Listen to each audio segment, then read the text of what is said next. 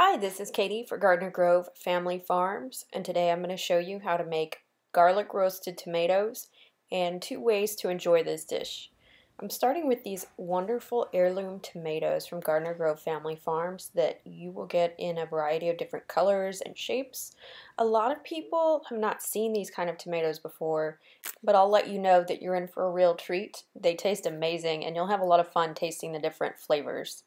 I also have some garlic here. You might get this around the same time as tomatoes. And I have a Silpat lined baking sheet. Don't worry if you don't have one of these, you can use parchment paper. I'm going to start by slicing these into thick slices about the width of my finger. You could also do chunks if you want to use them in pasta. I just have to stop for a second and show you how cool this tomato looks. And I'm going to keep slicing from bottom to top until I get to the part that's near the stem. If you have some extra tomato left at the top but there's a stem, just cut the fleshy part off around the stem and keep those chunks. Or what I'm going to do today is cut everything into chunks to use in a pasta dish. So I'm just going to go across and make about 1/4 inch chunks with those. I'm going to do the same thing to these slices that I prepared earlier. You could leave them as slices if you want to make a bruschetta, but I know I'm going to make a pasta, so I'm dicing these into large 1/4 inch dice. I'm planning to use a whole box of spaghetti, which is about 8 servings. So for that I have here 4 medium to large sized tomatoes, enough so that each serving will have at least half of a medium sized tomato in it. With that accomplished, I'm spreading these out onto a cookie sheet that's lined with a Silpat baking mat. If you don't have a Silpat, you could get away with parchment paper instead. You might spray it with a little bit of olive oil or rub it with a little bit of olive oil. But the parchment will just keep it from sticking to your cookie sheet. The Silpat will do the same thing. Now I've shown in a previous video my technique for peeling garlic. This is garlic that I've already peeled and I'm just rough chopping it into a dice before sprinkling it evenly over the tomatoes that are already arranged on the cookie sheet. Next I'm going to sprinkle these with a healthy amount of kosher salt or sea salt. I'd say it's about 2 teaspoons, but it's really to taste.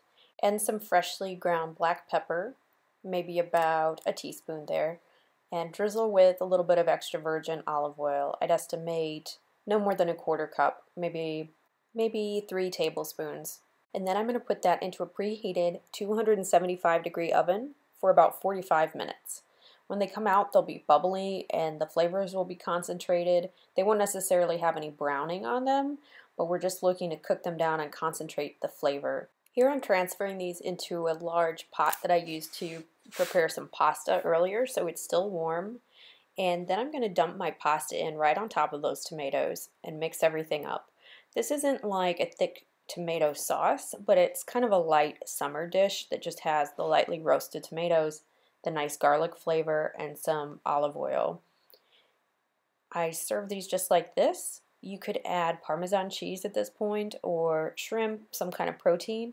I'm going to serve mine with some baked chicken that I prepared earlier and just cut into thin slices. And I like to present this by placing the chicken on top of the dish like this so that it looks attractive.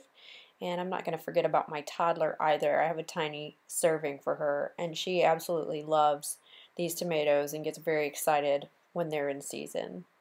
Here's an idea you can do with the leftovers.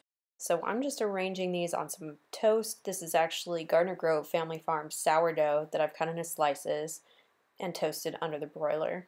I'm arranging the tomatoes in an even layer. These are actually cold ones out of the refrigerator, so they don't need to be warm to do this.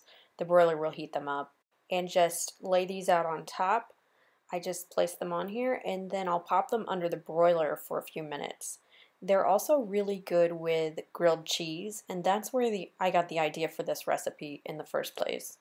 I did happen to have a little bit of mozzarella in my refrigerator, so I'm going to top these with some chunks of mozzarella. I think that'll complement the flavor of the tomatoes really nicely. Now here's how these look after they've come out of the oven under the broiler for just a few minutes. The cheese is nice and melty. And I'm going to serve these just by placing them on a plate and people can grab them and go at lunchtime. And there you have it, oven roasted garlic tomatoes served on bruschetta. But I think you can probably find even more ways to enjoy these. If you enjoyed this and other videos on this channel, please consider subscribing. Check out the description below for more information about this recipe and contact information to get in touch with Farmer James. Thank you and have a great day.